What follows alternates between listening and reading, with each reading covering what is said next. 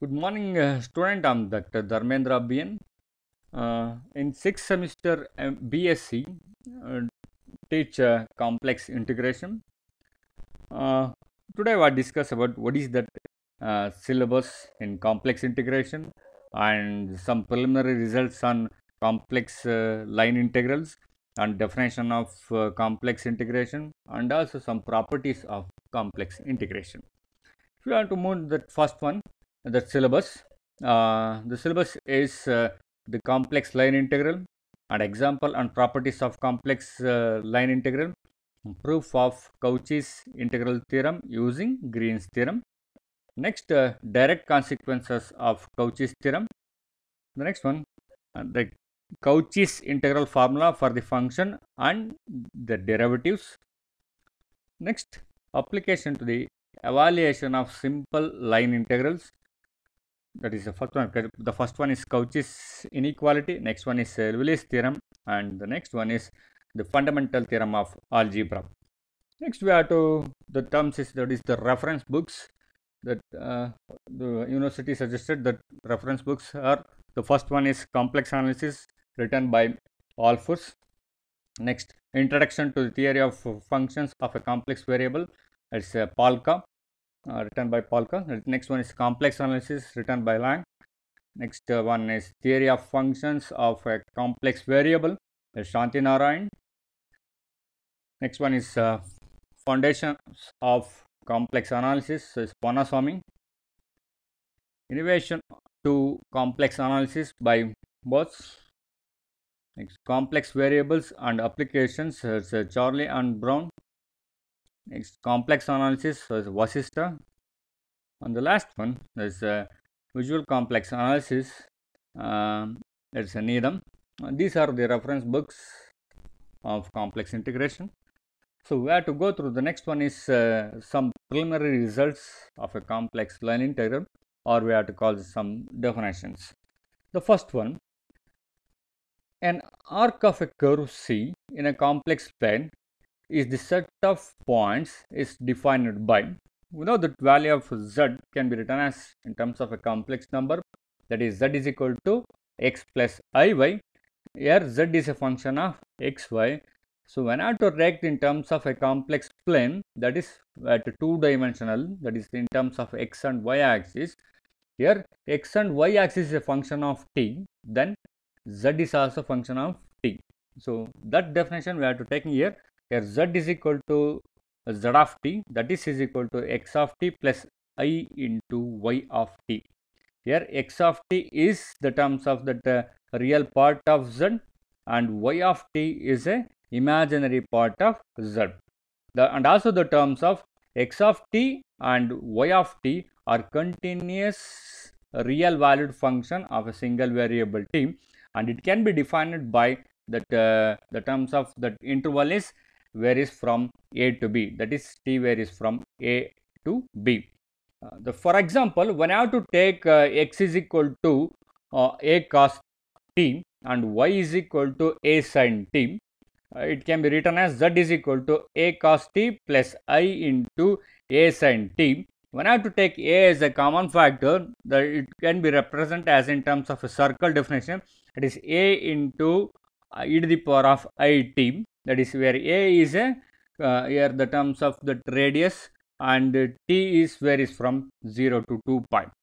The terms is we have to observe here, t varies from 0 to 2 pi, and it can be represented as a circle, and center is at the origin and the radius is equal to a. Just we have to observe the graphical representation.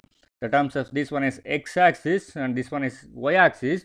Now we have to take in terms of z is equal to a cos t plus I into a sin t, or it can be written as a into e to the power of I t, that represent a circle. Just we have to observe the terms, and that radius is a, the terms is, and center is at that point is 0 comma 0. You can observe this graph.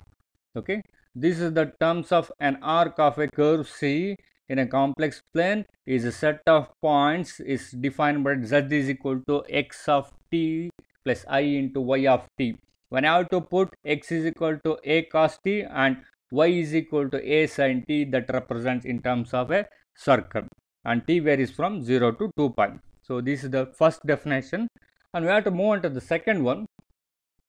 An arc or a curve, we can observe terms of an arc or a curve C is called a simple curve. We can observe terms of is called a simple curve if it does not intersect itself. We can observe terms of it is does not intersect itself. So, we have to taking some graphical representation, that is in terms of a sine curve or cos curve, that is it lies between 0 to 2 pi or 0 to pi or 0 to pi by 2. That's it can be represented in terms of simple curve. Okay, itself that does not any intersect that itself that curve. Okay, in the domain D. Okay, and that is the curve is C is defined by here also terms is z is equal to z of t is equal to x of t plus I into y of t, where t varies from A to B. Okay, is said to be a simple curve, and what is the condition? It is not intersect. That means if z of t1 is not is equal to z of t2, where the terms is t1 is not is equal to t2 in the terms of t varies from A to B. Here also we have to taking that example. When I have to put x is equal to a cos t and y is equal to a sin t, that is z is equal to a of cos t plus I into a of sin t, with the terms is t varies from 0 to pi, is called as a simple curve. This is the semicircle above the x-axis with the center is at origin and the radius is that radius is a. You can observe the terms is x-axis here, that is y-axis, and the terms is that curve, a simple curve, that is does not intersect the terms of the points A to B here. The terms of the terms here, that x-axis above the curve, that the curve does not intersect itself, and the radius is a, and also that is center is at that origin. You can observe the simple graph. So, we can this one is the simple curve. And the next one, we can move the terms is for a simple curve C is defined by z is equal to z of t and x that is equal to x of t plus I into y of t, where t varies from A to B. The terms is and z of A and z of B are called the initial and final points. In terms of z of A and z of B are called initial and final points. And if z of A is equal to z of B, that is initial points is equal to the final point, then the path is called as the closed curve or Jordan curve. We can observe terms of if z of A, that is initial point, is equal to z of B, that is a final point, is called as the closed curve or a Jordan curve. For example, a boundary of a circle or a triangle or rectangle or ellipse are called a closed curve. We can observe the terms of the first one. When I have to take that circle, that initial point is, that is to take in the terms of z of A, that is the terms is that is ending point. When I have to take this curve, again it will meet that same curve, that is z of B. So, we can call this a closed curve. Similarly, when I have to take in terms of a triangle, there is a triangle, that is the initial point is the terms initial point, it moves the terms of like that curve is. So, therefore, it is a closed curve or a Jordan curve. Similarly, in terms of a rectangle, we have to take this point is a initial point, it moves the terms is the curve, that is the first one, the second one, and third one, and the fourth one. It will meet again the terms of that initial curve, then and also it is a ending point, that is z of A is equal to z of B. We can call this one as a closed curve or a Jordan curve. We can move on to the next one. Next, that is fourth one.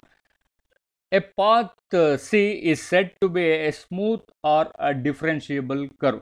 What the terms is, if it is a differentiable curve or smooth curve, that means if it is the curve does not any sharp edges. So, if it is a differentiable means the curve is a smooth curve, or it must be not having any sharp edges or sharp nodes. The terms is we can observe the terms is, if both x of t and y of t are differentiable at t, and x dash of t and y dash of t are continuous in that interval a to b, that is t varies from a and b. The terms is, next the example, here also we have to take that the path is defined by a z of t is equal to cos t plus I sin t, and the terms is here t varies from 0 to pi by 2. Okay, the terms is, that is unit circle, and I have to take the terms of a is equal to 1, the terms here.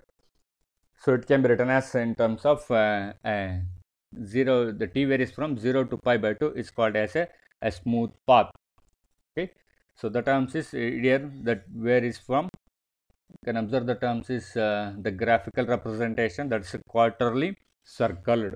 Okay, the quarterly circled, the terms of 0 to pi by 2. Okay.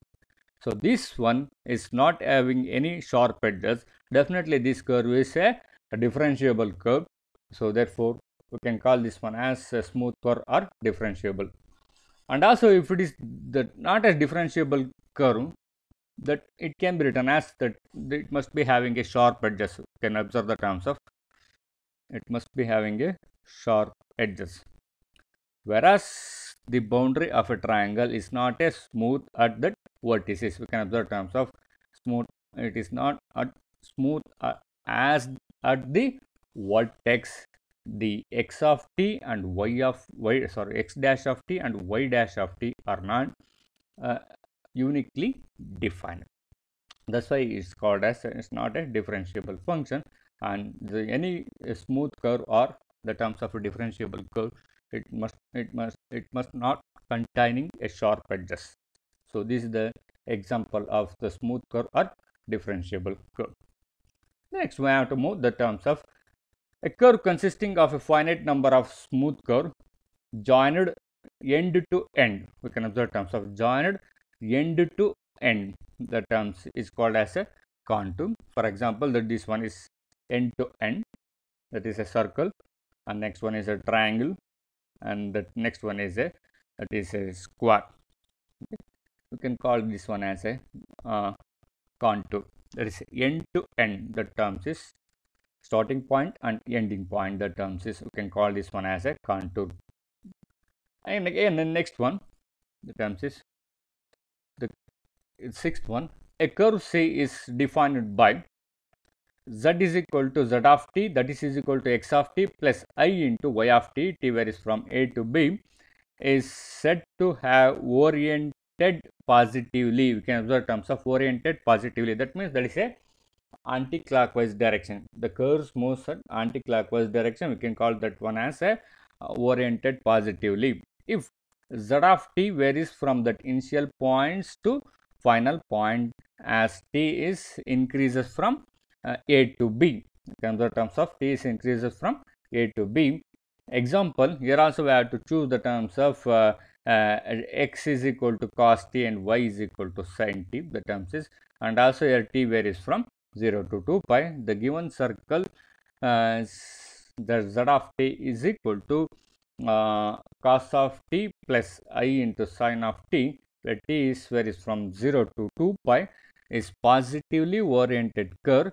In fact, it is described in a clockwise direction, anti-clockwise direction. The terms is, so we can choose the terms is, that is a positively oriented curve. If positively oriented curve is defined by, you can call that as a C. Okay, the terms is integral over the curve C. Then the same curve with negative oriented is defined by minus C. So I have to take the terms of the clockwise direction. So you can choose the terms is, that is minus C.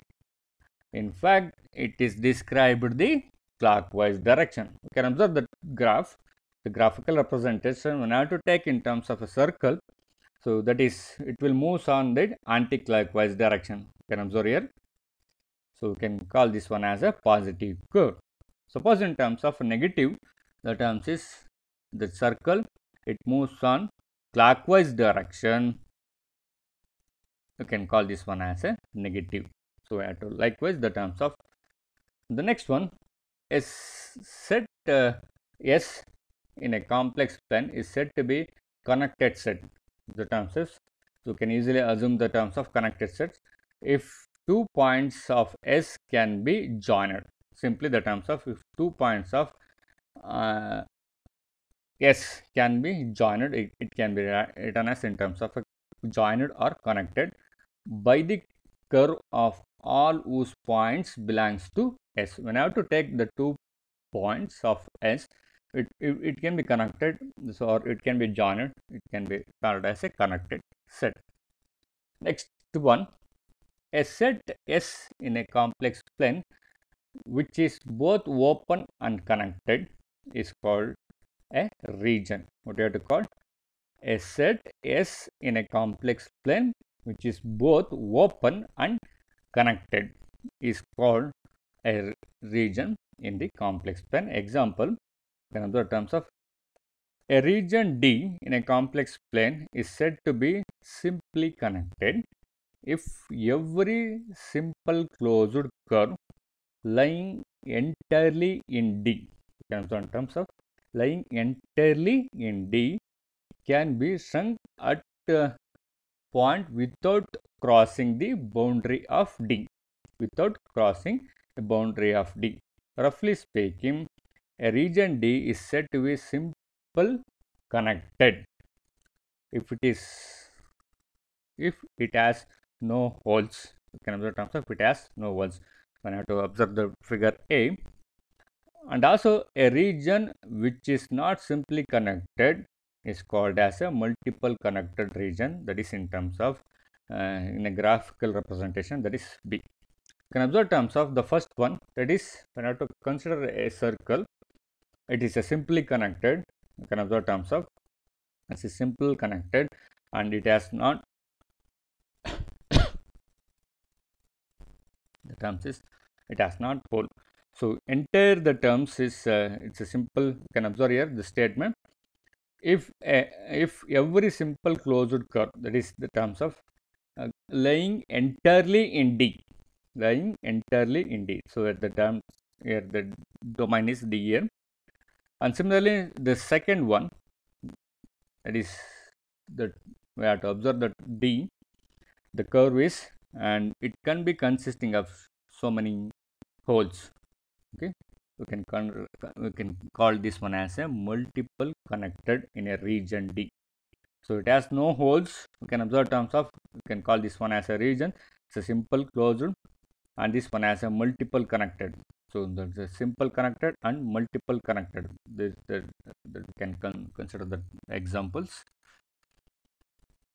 And next one is the definition of line integral. A line integral of a complex function, let D be a region. You can observe the previous example, the terms of that region in the complex plane, and f of z is equal to u of x comma y plus I into v of x comma y. Here f of z, here z is a complex number, a function of a complex number. Okay, that is equal to u of x comma y plus I into v of x comma y. The function of a complex number, again the terms of it can be written as u of x comma y plus I into v of x comma y. That real part is also containing the terms of a function of x and y, and v is that imaginary part is also function of x and y. Here be a complex function defined on D. Let C be a positively oriented curve. You know that previous example, the terms of what is the positively oriented means, it's anti-clockwise direction, and let x of t and y of t, t varies from a to b, be a real parametric equation of C, so that z is equal to, so you are simply say that x plus iy or z of t is equal to x of t plus I into y of t. So therefore, when I have to take in that differentiating with respect to the corresponding, that is dz is equal to dx plus I into dy. Be a complex equation of C.